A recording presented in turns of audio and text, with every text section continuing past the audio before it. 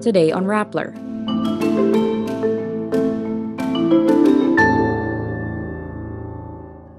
Negros Oriental residents call for justice as they pay last respects to slain Governor Roel Degamo. Negros Oriental Representative Arnie Teves requests a leave of absence from the chamber due to safety risks. Telco giant PLDT is acquiring Sky Cable's broadband business.